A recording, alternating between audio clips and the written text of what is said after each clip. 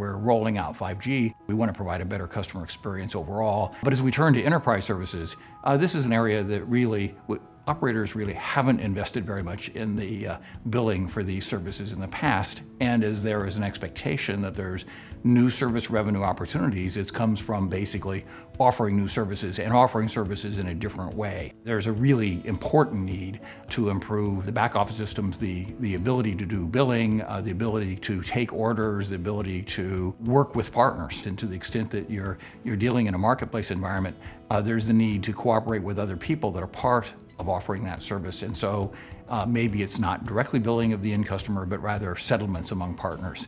So there is a need to bill for new services, and there's a need to provide a billing environment that supports a partner relationship.